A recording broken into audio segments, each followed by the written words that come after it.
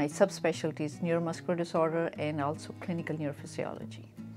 So neuromuscular disorders are primarily, most of the patient will identify it, pinched nerves, nerves being compressed. The most common, almost most of the people are aware of, is like carpal tunnel syndrome or nerve compression around the elbow. All these, what we call pinched nerve, radiculopathy, sciatica. I take care of all those disorders. And my area of other specialty is neurophysiology, which are the testing to diagnose these different conditions.